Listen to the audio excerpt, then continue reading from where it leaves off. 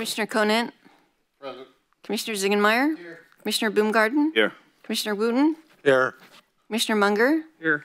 Commissioner Cochran. Commissioner Elphick. Here. Commissioner Baines. Commissioner Chabdeline. Commissioner Cardoza. Okay, I have quorum. Don, would you lead us to the flag salute, please? I pledge allegiance To the flag of the United States of America and to the republic for which it stands, one nation, under God, indivisible, with liberty and justice for all. Okay.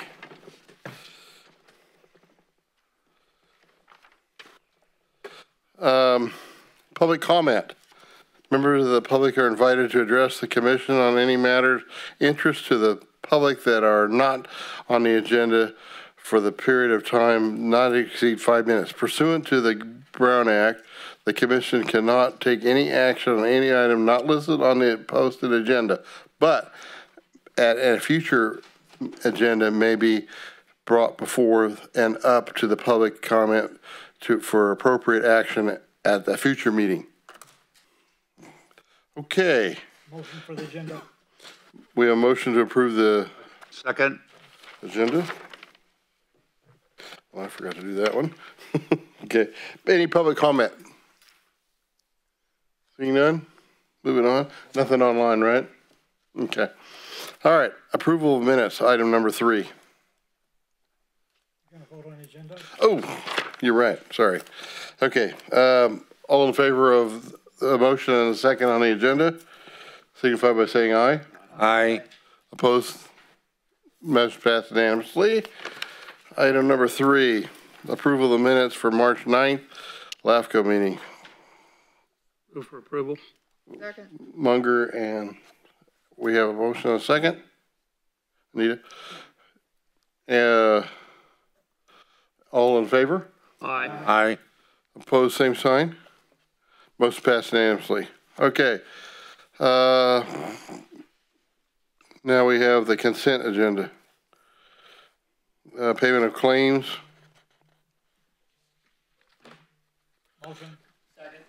A motion by Cochran and Ziegemeier. Second. All in favor? Aye. Opposed, same sign. No negative. Opposed to pass unanimously. Public hearing, item number 5. Sphere of influence amendment to include 5,833 acres, more or less, in the sphere of influence for Levy District 1. Receive executive officer report, recommended approval of an amendment to the sphere of influence for Levy District 1, item A. We're opening the public hearing. Is there anybody, would you guys like to, Drew, are you guys going to address that? Who wants to? I'll start off. You'll start off, John? All right, good.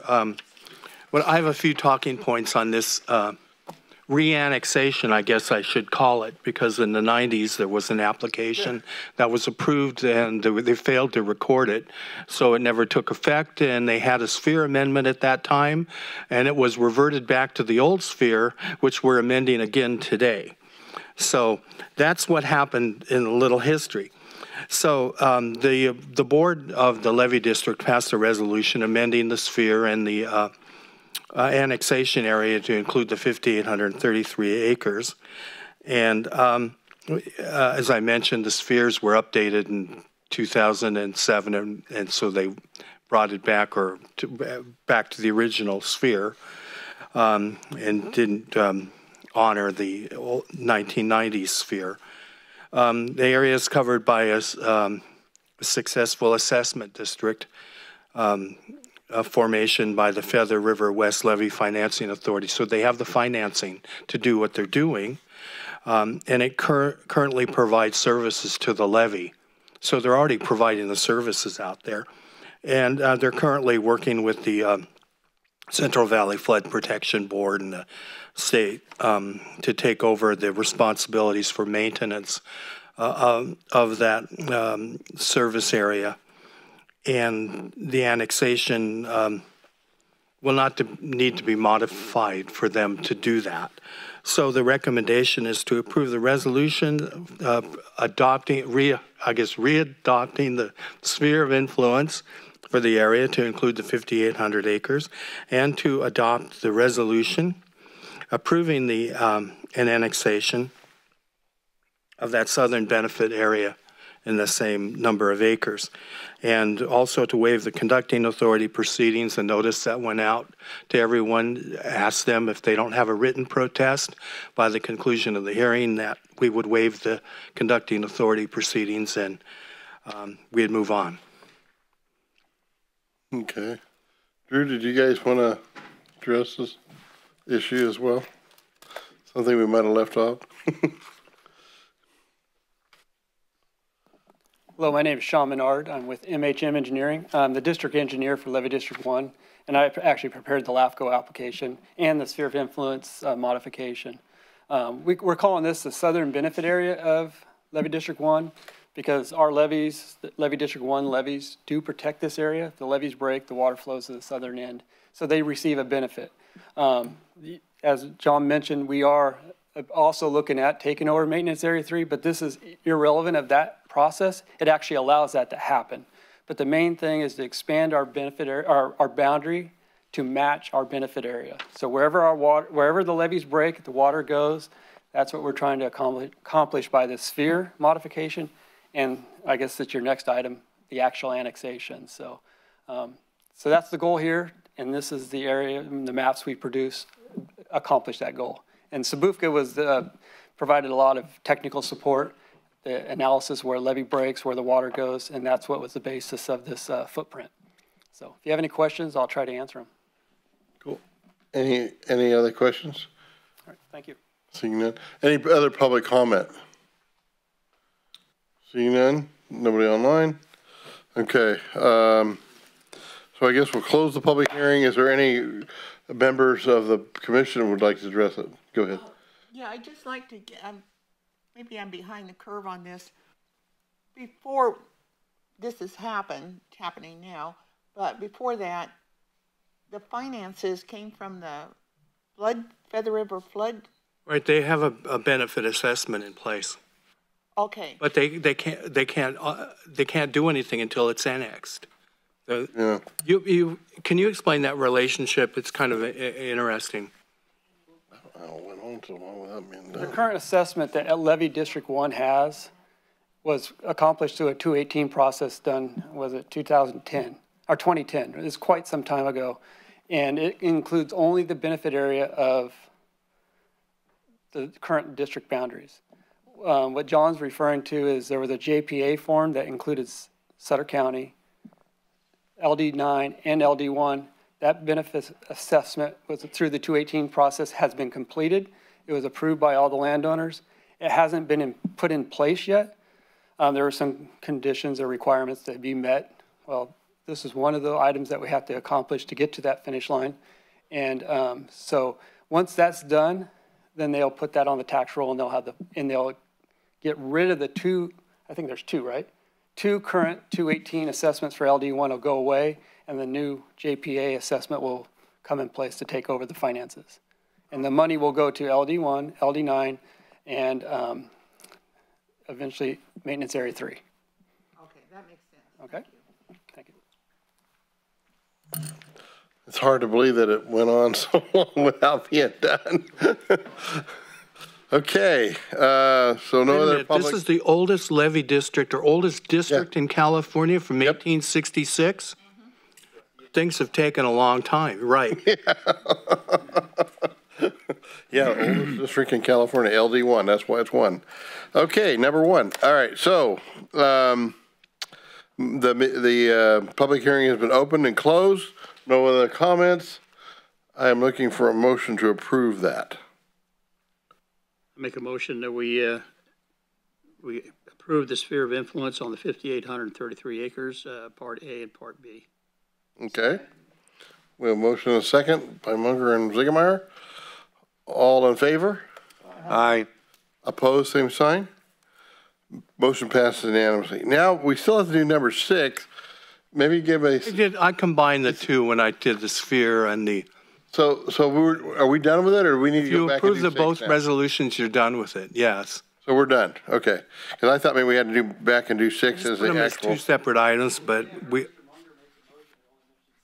oh, then you need to Okay, we do need- another motion. Make a motion to approve item number 6, which is the annexation. I'll second that. Okay, so it's Ziegenmeyer and Wooten. And all in favor? Aye. Opposed, same Wait, sign? Go ahead. For resolutions, it has to be a roll call vote. Even though we're going to do the no and it already passed unanimously, but we go ahead and do it? Okay, all right, we'll do a roll call. On 5 and 6? Pardon? Is there roll call on 5 and 6? Yes.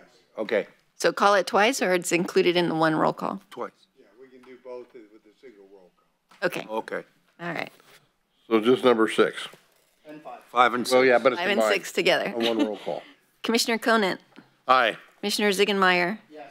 Commissioner Boomgarden, Yes. Commissioner Wooten, Yes. Commissioner Munger, Yes. Commissioner Cochran, Commissioner Elphick. Yes. Okay, that motion passed unanimously again. Okay, number 7, public hearing regarding the 23-24 LAFCO final LAFCO budget. Public hearing. So we'll open the public hearing. Any comments from the public? Seeing none. Closing public hearing, or back to the commission. Any comments from the commission? No, I make a motion to approve. Well, before you do that, Okay. there's some discussion about the LAFCO, Cal LAFCO conference in here. And I want to just bring that to your attention that there's, I got to see these things, $9,000 allocated. That's enough to send, plus training, so 11,500. That's enough to send 5 commissioners. Is that what you're going to do, is send 5 commissioners, or you're going to send 7 or 8? I want to, don't we think want it'll to get budget to if 5, though. there is. Through the chair.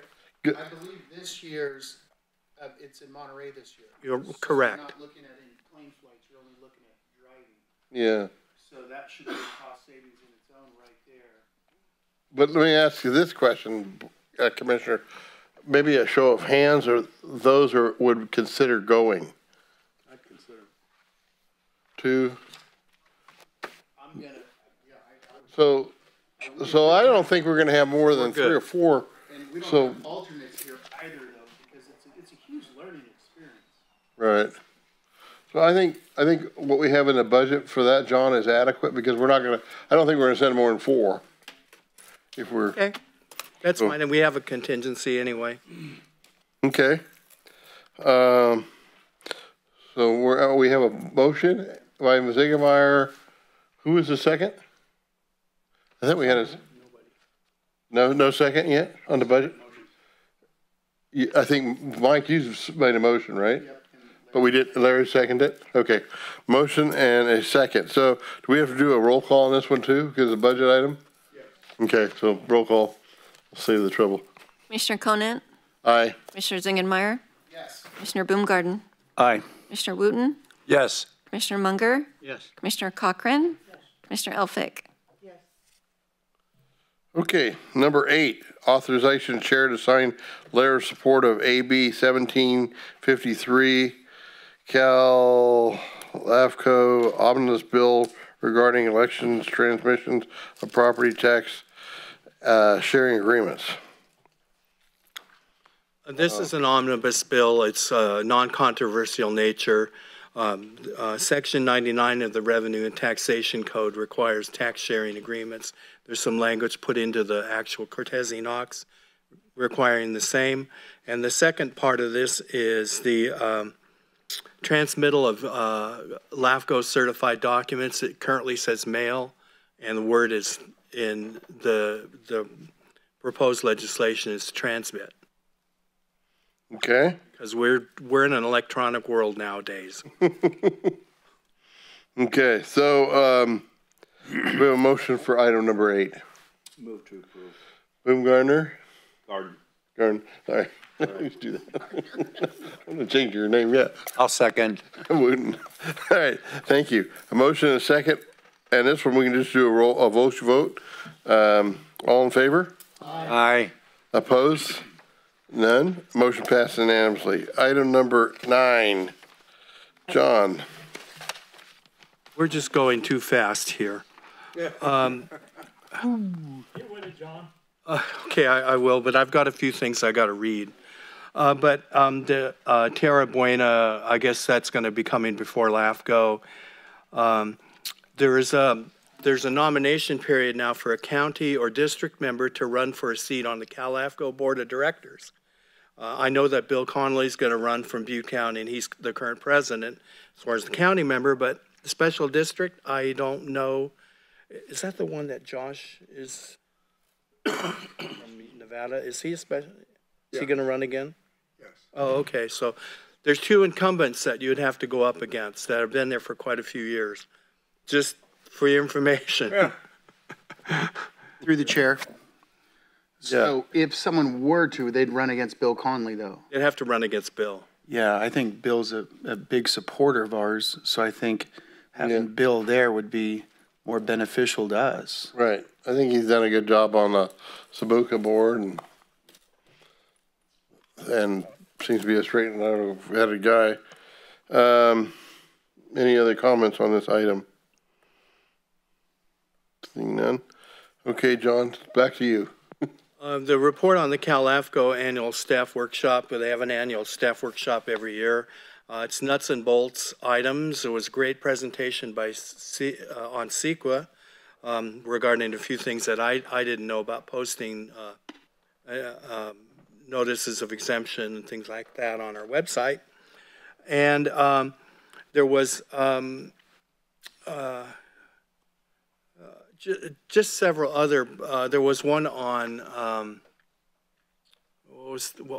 that was on the transition planning. There was some on that. Pardon me. There was one Steve led on building the LAFCO team built, and there was one on a mobile workshop, which that was my project, going to an 1860s or 1870s flume in the Calaveras County up to the old reservoir. They have a power system where they form this JPA between the city and a local water district up there, and they get lots of money for power. And at the same time, it's called Clean Power, and they also have a lot of revenue. We get a lot of revenue, get a lot of clean power, and it provides us a reliable water source for the habitat and for the city. So it's been a good deal, and this JPA, it's called the Utica Water and Power Authority. And that was really about, there was a chance for networking. I'm finding that I'm knowing less and less people at LAFCO. I think I mentioned about all of these recruitments for executive officers that are going on now. That's becoming more problematic because I'm about to add a few more to that list. So we'll see how it goes. It's a little different environment trying to find an employee nowadays. So as you all know, if you've had to hire anyone recently. So the last one is that I've opted to terminate my agreement, and it's a formality, but we need to, and I have my termination letter, you notice, and I want to discuss some options for executive officer services in open session. And I've got a memo. Okay. I think that there are some options, including the option of using city and county staff, or city staff, I should say. But there's some caveats. So I will hand these out now, or maybe if you could just run them on test. And then here,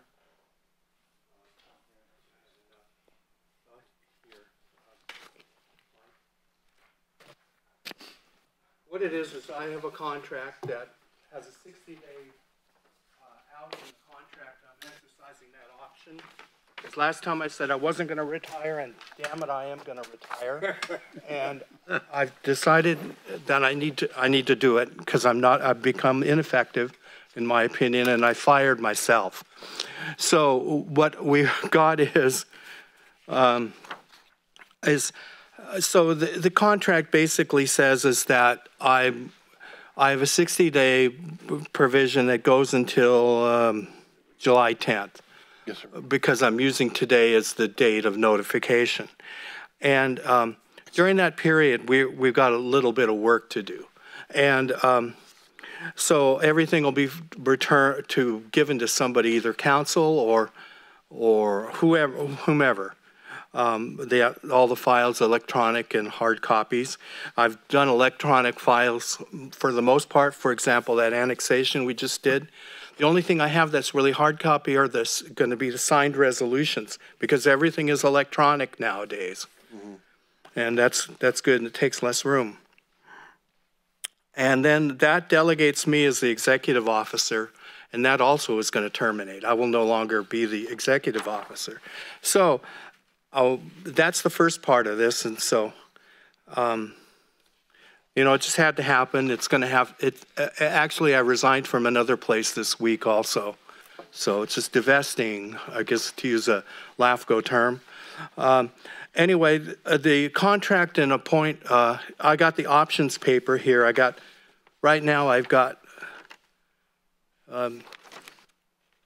4 options, but I want you to notice this salary survey that was done in the Bay Area and urban LAFCOs. LAFCO executive officers do not hesitate to jump from like Humboldt County to San Diego County, or from a rural to an urban area if they get a little training. Just look at these salaries. I don't know what CAOs get, Steve, but I don't know if that's in the ballpark. Maybe they need to be raised. I don't know. So anyway, that's just for your information. But let's talk about the other. There's a contract for appropriate city staff to staff the commission. That's a viable alternative method, provided there's no conflict of interest or no employees holding incompatible offices. Because you're not only dealing with what's conflict of interest, the FEPC could be on their back about an incompatible offices, and there's a lot of opinions out there. So I would recommend that that you hire a law firm with expertise in LAFCO that's independent of county council, city attorney, or our council, that can give you an opinion, give you the straight on, is there anything incompatible about this? I don't believe there is in the letter of the law, but there might be on this incompatible office thing. So there's a couple law firms around here that do business in Northern California's Best and Krieger, and Colantino, Highsmith, and Watley are two that I know of, and there's probably others out there. The commission should be mindful of existing workloads of city employees, because city employees are pretty busy. A conflict officer will need to be appointed in the event there is a work conflict between LAFCO and the city.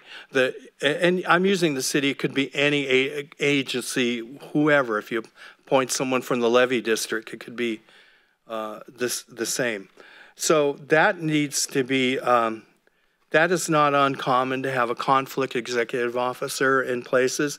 You don't need one with me because I don't live here, and I don't have investments in specific investments in this county. There are several consultants and staff from other LAFCOs that can perform this type of work. So you can hire a consultant. You can say, okay, Nevada LAFCO, we want a contract with you to provide this service. The commission may wish to contract with the current LAFCO clerk or use city staff for the clerking function. It doesn't matter, because along with my contract, when it goes, Paige goes. So that's something you might want to think about. That could be accomplished with using the other options I'm about to speak about in a minute. The option, this option can be implemented in the least amount of time. there's no I know that in this case, there's no transition timing that's going to be needed, because it was mentioned to me, oh, we'll help have you go through the transition. Well, the transition is not very difficult with the person that you were thinking of hiring, or a couple of you were thinking of hiring. And since there's difficulty in securing executive officer services, the commission may wish to use city services as only as an interim solution. And that's not uncommon. I've been hired by several county administrators over the years who took over the function of LAFCO in their office because they were the interim because the former executive officer had left. Another is to hire an independent contractor, go out for an RFP, which you've seen in the rest of this executive officer's report. There's 3 out on the street right now, and I'm following those to see actually if they get people that are knowledgeable in LAFCO to do that. You got to also be mindful of the constraints that the IRS might put on you when you hire an independent contractor, because the IRS rules, the pretty general rule they have is you can't, if they're only serving one master, they got to be an employee. So you might have to have an employee, but if you have somebody that does several LAFCOs, they can avoid that rule. Just as something to be aware of, because I'd hate for you to end up having to pay back a bunch of money to the IRS. And another is, which is kind of one I kind of like, is appoint a member of the community to serve as executive officer. We've got a lot of ex-city councilmen out there or ex-boards of supervisors that understand this stuff, and they can be trained up easy enough because they understand most of it already. And that's been done. In fact, in El Dorado County, they have an ex-county supervisor that's their executive officer now. And depending on the IRS issues, that person may need to be an employee. So you got to be real mindful of that. Then the other option, and I can only think of 4, and I probably, if I had more time, I could probably think of a few others. But anyway, this option is not as common, but a contract with another LAFCO. Monterey LAFCO is doing San Benito LAFCO's work right now. San Benito County is looking for or LAFCO is looking for an executive officer. So that is an option to do that with contracting with, you know, Sacramento LAFCO, for example, or Yolo LAFCO. And so just be mindful also of the little or no budget savings with any of these options. If you're going to do this to save money, you're fooling yourself, because you're not going to save money. It's more getting it done. Staffing of LAFCOs has become very, very expensive. The decision, this decision is totally up to the commission. I don't want to be involved in making a recommendation one way or the other. It's your decision entirely. But you just need to be mindful of these things when you weigh the differences.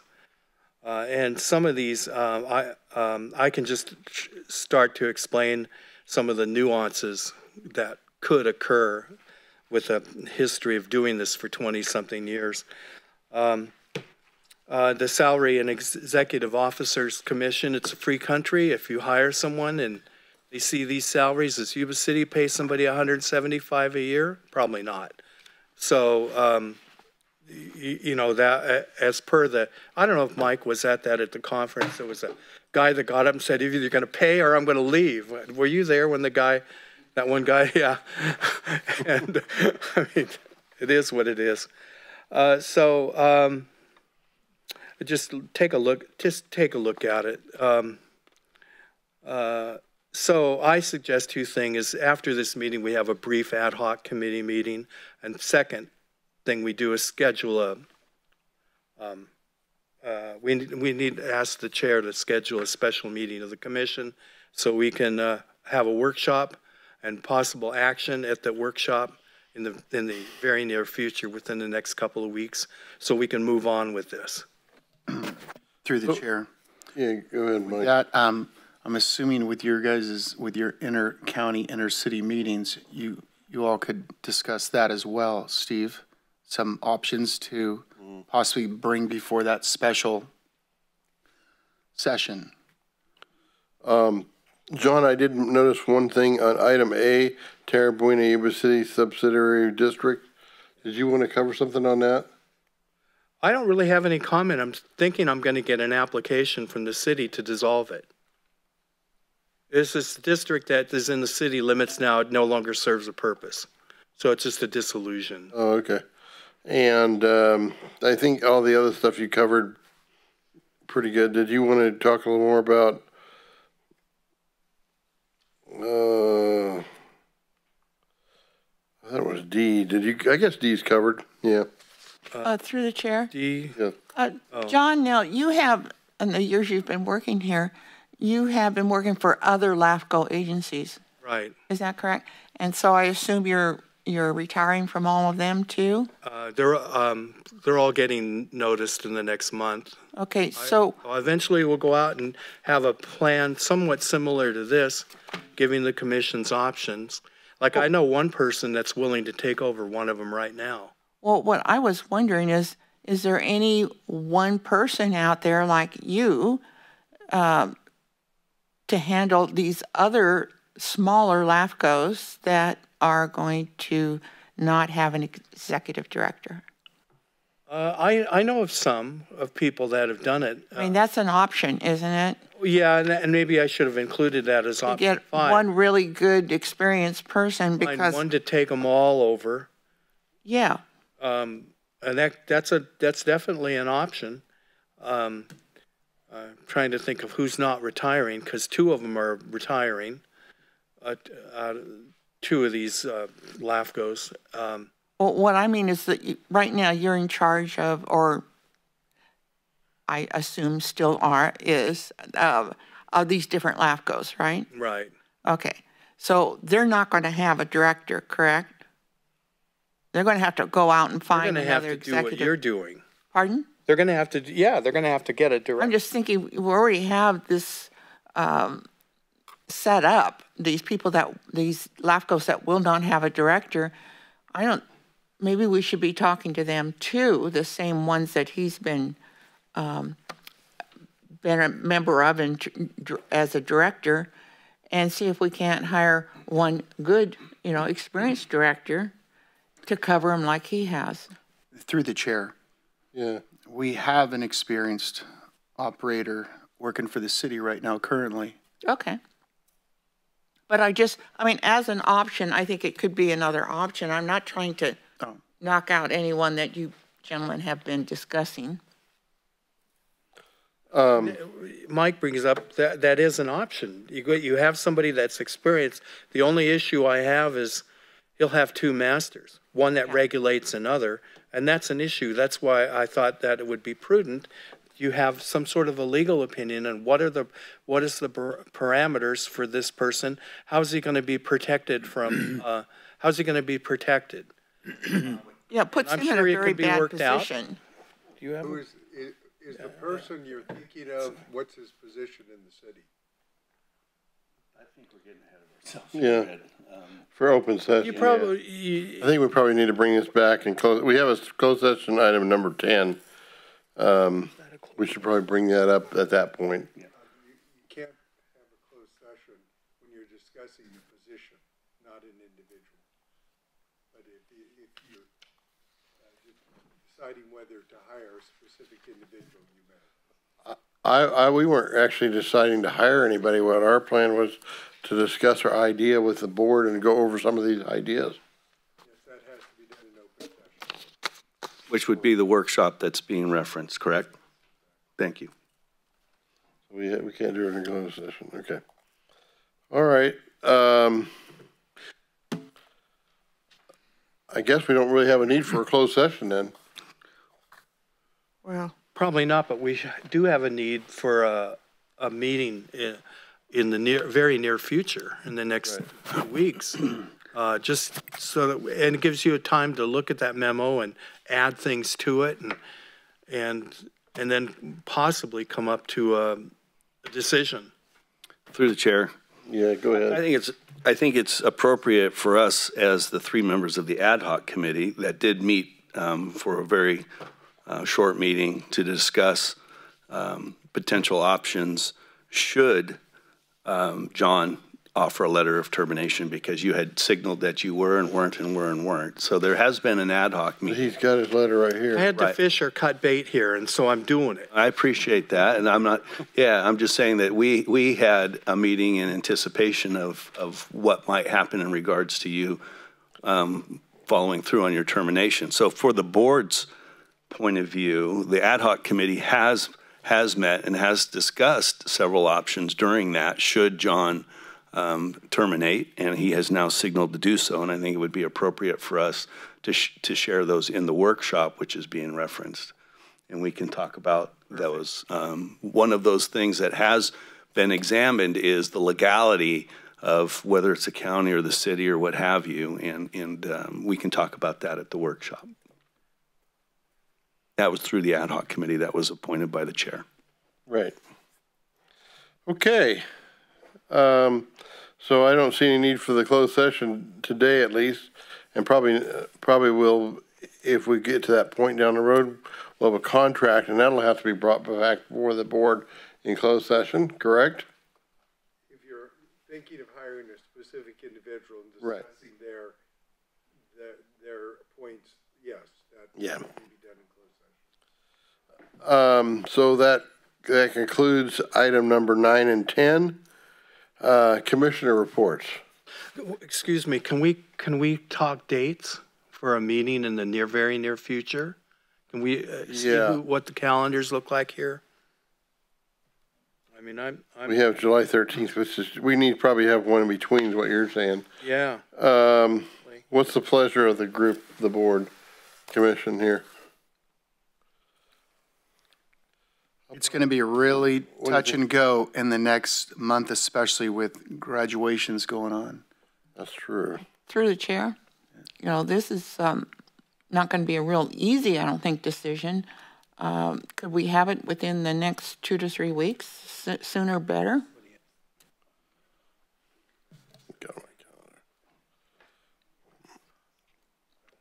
What for today is the 18th. If you want it in the chambers, we'd have to check the availability of the chambers as well. Possibly what day have are it you at thinking? maybe at 10 in the, That's well, we'd have Father's to Day. check our Okay. schedules, but maybe earlier in the morning? Yeah, this It can be in the morning. we can't do it. I can't do one next week on the same date and time because I have another meeting in Sacramento. But I could do it in the morning on this, say 10 o'clock on the 18th. What's everybody else's feeling? Hold on. I'm good with that. Are you good with that? Is that good? Yeah. Everybody good? We should have council here too. I know that Scott's out of town, but perhaps Marcia. Would you like me to walk across the way and see if the chambers is available that day? I'm texting her right now. Okay, thank you. I need to check and see if Marcia's, is there anyone else that can? Why don't we just tentatively do it for the 18th? 10 a.m. May. See, hopefully she can. Well, she can be Yes. Zoom, maybe. She can do Lake by Zoom too. I was going to email her. 10 a.m. here. What day is the 18th? The 18th, yes. Thursday. What day of the week? Thursday. The 18th on Yep, Thursday. Thursday, the 18th at 10 a.m. Got it in there. Okay. So that's that one. Okay, what about, is there any commissioner reports? I have none. Through the chair, Yes. this is not really a report, but I do want to, since we have city and county here and being LAFCO, the other day we had an issue down along Garden Highway, the levee, levee district number 1. And our place was broken into, and about $5,000 worth of lumber was stolen on the backside. And it was from the encampment there. So, you know, we called the city, and the city said, oh, no, that's county jurisdiction. So we called the county, and the county said, no, that's city jurisdiction. And finally, we just went down ourselves. 3 of my guys did. Happened to be my son, my grandson, and my son-in-law all went down there. And in the process, where our fence line is, that is city. Until you get to the toe on the outside of the levee, and then that becomes county. Well, in between is Levee District 1, and then when you get over the top and down, it's county. So we have 3 entities. Oh, and then there's state. There's 4 entities from our fence line to the middle of the river. And nobody wants to take responsibility for that. So my people had to go down there. It was pretty ugly, but we did get our product back, except our fence was destroyed. This is happening continuously in that whole section. The other companies that are along that Garden Highway, Epley, Burns, all that, they're having the same problems. But I just thought I'd bring it up here. Somewhere along the line, we've got to come up with a program on what is the procedure, and then make sure the different entities follow through. I mean, all together with the fence and everything, it was about 10 grand. And we couldn't even get a report made until we just insisted. Yeah, the property where the theft occurred was in the city, but the product got delivered to the county. And Levee District. And, well, across the Levee District, but into the county. But the theft occurred in the city. Right. Nobody wants to touch anything that happens there. Yes. So, I mean, we've had big fires. That about a year ago, a very large fire, but it's just an issue the community has to face all the time. Thank you. Thank you. Larry, anything? I have nothing, thank you. Nothing? Mark? I think it's appropriate to say thanks to John for his years of service. Years of service, yep. With LAFCO.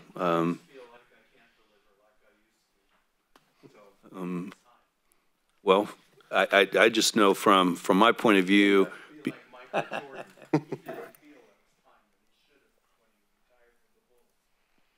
Anyway, I just wanted to extend my appreciation for the time that you have spent. I really do, and Scott as well, and Paige. I don't know how that continues or doesn't continue, but at least know from my point of view that I appreciate it, and on behalf of the city. Well, through the chair, I just want to say I've worked with John and with Scott and Paige over on the Yuba County side, and that goes back quite a few years that I've worked with you, gentlemen, and how much I appreciate it, and appreciate the very difficult work that you do, both of you. It's very nitpicky. Yeah, everything has to be very precise.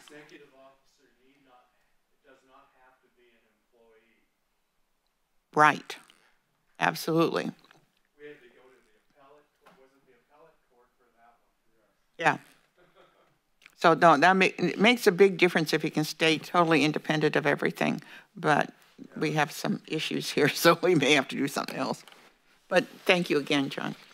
Chairman, I would like to add my comments to John. The 2 terms I served as chairman, he was excellent in his helping me, and I appreciate it very much, John. Thank you. Well, I'm not dead yet. Still got July 11th, right? Okay.